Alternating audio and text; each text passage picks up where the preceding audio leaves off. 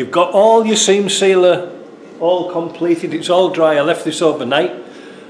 I started to put some stone chip protector on, but I ran out, so the guy's just been with some for me. Now, the stuff I'm using is this Proform PF 560. You can get it in black, white and beige, I do believe. I don't know why, who wants to do beige? But it's good stuff. You must shake it really, really well.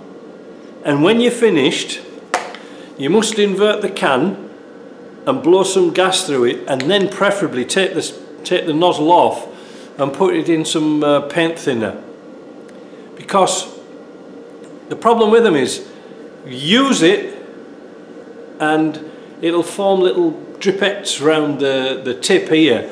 And when you want to use it again, it'll splatter. So to get the maximum best finish, keep these clean. I know we all say it for paint cans, you know, oh, you must blow them out and stuff like that, but we never do we? But that's it. Now you can get another type that goes onto a Schultz gun. This doesn't seem to be too popular nowadays. It's mostly in cans, and I think it's for the cleanup, because it is like a plastic coating, and once your gun gets gummed up with that type of stuff, well, it's a bloody nightmare to clean out. So even I prefer to buy this. It's a little bit more expensive. It's a little bit more expensive, but it's good stuff. Now you must shake it. I mean, again, follow the instructions, because if you don't, you won't get the maximum results. So like I say, I've gone through the caulking experience with this, if you want to call it that, and now I'm going to spray it. And now I'm going to spray 3 light coats. Do not be tempted to spray a heavy coat, because it will slow down drying, because this dries really, really quick, but it can sag. And that's what you don't want. Oh, your boiler's turned off at last. And this is how you put it on.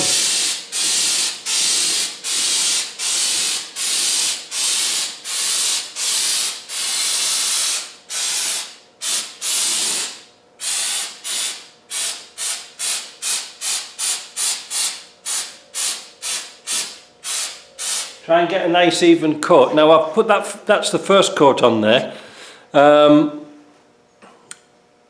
It will settle down and dry down really nice. But sometimes you can see bare metal through where it's missed, but because it's shiny you can't really see it. So I'm going to continue doing that. I'm going to do all this front in this. It is paintable. Don't be confused with the similar stuff that's undercoating, which is tar based, asphalt based, because if you put paint on top of that you're going to have a lot of fun. This stuff's pretty good. Like I said, don't put it on with a shovel, because not only is it too thick and it wastes product and sagging, but when a stone hits the paint, it will chip the paint, because it's like a rubber backing. You only want it very thin, so that if a stone hits it and hits the paint, the stone bounces off, if you see what I mean. It seems backwards, but it does work. So I'm going to continue doing that, and we'll have a look and see what it's like when we're finished. So there's the bulkhead done. The gravel guard's dried nice, and you can see now it's on my painting frame. That means I can get all the way around it if I wanted to paint it, which I won't. There was a few things I forgot, because it's like 15 years ago since I did one of these last, and one of the things, well, I'll show you when we go around the front, is that because I've got a bar going across the front to keep the distance of the footwell correct, if I was going to do another frame again, which I won't, I would have put a bigger spacer in, so I could get in with a welder to do these little inner vertical pieces. I'll show you on the other side, because I used to leave them to last till it was on the painting frame, then spot weld them, you know, plug weld them, and put seam sealer on, and then I could get all the way around it, but I forgot that bit. Well, you do, don't you? But anyway, no, it's turned out kind of nice. I think in future YRM panels are the best panels to use. They fit. I'm not sure if these footwells are YRM, because I haven't seen any of their stuff. But at least it's got the reinforcement, you know, it's the pressing in the footwell itself to reinforce it. Those cheapy Britpart ones, that's just a flat panel. God, they fit where they touch them things. Horrible. But yeah, YRM do a door pillar that goes around, you know, from here. And that's the only bit we really need, you know. We don't need that top bit most of the time. Now, one thing I was going to say to you, and I forgot to mention it. When it comes to repairing these top corners, I'm not sure. I don't really follow, you know, every manufacturers and body panel makers, but back in my day we couldn't buy that part. We had to fabricate everything, and it's a real pain because you're chasing rust back further and further, and it's a real nasty point. I only took this one on because that piece was solid. Yeah, I know you can get front panels and stuff like this to cover over rust, but once rust is in, it's in. That's the problem. It's all in there. So I'm not sure. Somebody will say in the comments, yes, YRM make that panel. I would have liked to have seen them make a full assembly for the top, so you could just cut this one off and weld it onto another one, and job done. None of that messing about putting little patches in. Those Britpart corner pieces you can get for the front here, you know, like that go on the outside, they're a waste of time. You might as well use an old bloody Coca-Cola can. Now, this is my painting frame, so once I'd painted this, what I'd do the next is take it outside with a forklift, hang it upside down, and use fluid film, warm fluid film, and pour it into the door pillars. Well, I'm pointing out, I've got camera wrong around, there you go. I'd pour it into the door pillars and just let it run out. And it'll run out through here, through all the orifices, but that's where you want it. Would I use crown rust proofing? Not particularly, because the fluid film will stick and it'll stay there.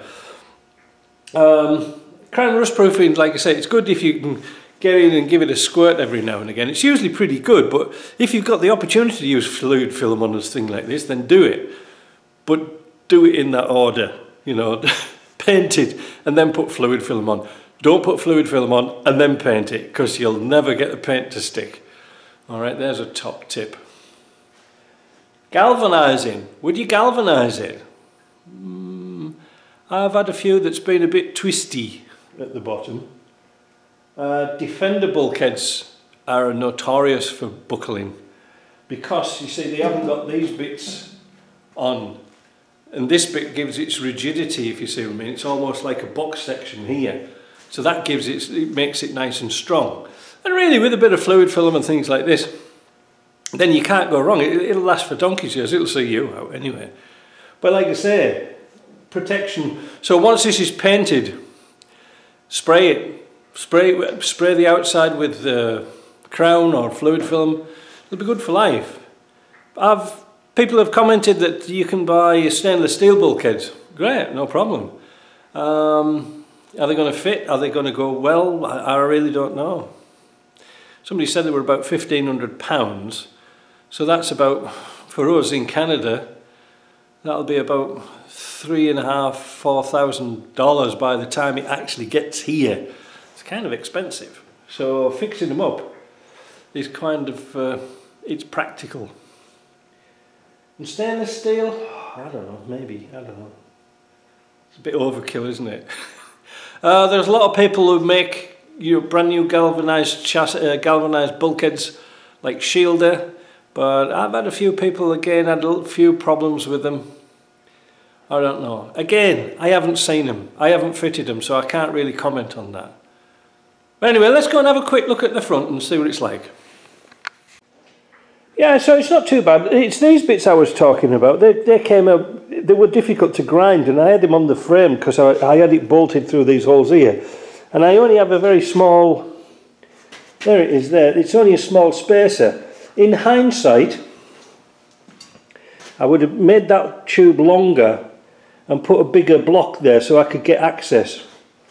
Well, it's not too bad, it's come out kind of well. I drilled out these holes here for the throttle linkages, you know, the solid linkages. It had holes in here, And you can see there, I was just about to drill that, and I thought, well, wait a minute, that's not the holes for the mud shield. The mud shield holes are under here. So I didn't do them. I don't know what they're for. And they're only in the top of that one there. But that's it, it's all done, it's all sealed up. This side with the spacer in turned nice, it's well sealed up. I used 2.5 cans of gravel guard on that, and you can see it's nice and solid. It's good. It won't leak. But again, once it's painted, it wants rust proofing. Yeah, so I think he'll be happy with that. He needs to bend that tab up. That was a little stopper for the bonnet. That shows it's a series 2. He's got a hole here. I don't know what that's for. Maybe a primitive hole to get oil into it, or wax. You can just see the spot welds here. I don't know if you can see them. This piece is very, very strong. It's laminated. And this is why they rust out, because they get humidity and the sweat. Once the water runs down here, it gets between the laminates and busts all this bit out. This is why I suggest putting something like fluid film in, warm fluid film, and fill all this lot up. And just then, once it's filled up, put it back on the stand and let it drip out. Put it into a bucket so then you can use it again. Then it'll be good for a long, long, long time. If anybody's wondering what these brackets are for, these were for forward controls. That meant the cab forward design, so this bulkhead would be right at the front of the vehicle, and there was some tie bars came down here. But apart from that, no, it's got to be good. Like I said, this bit's all nice, all this is nice. Like there, you can see the spot welds in there, look. You can see the spot welds all round here. It's all laminated up. Right, so I hope you like that. What I'm going to do, just as a finale, as an extra, I bought myself a little tool trolley for $40 from Prince's Auto, which has just opened in Sherbrooke. And I thought, that's brilliant, because I can put all my tools in, and when I'm working under a car, I can put all the bits and pieces in the bottom tray, because it's small enough to go under a car. But these are all the tools I've worked with, and I'm going to go through them. We'll put them on the bench later and describe everything that we used. That's good, isn't it? So anyway, that's it. So one bulkhead done. See ya.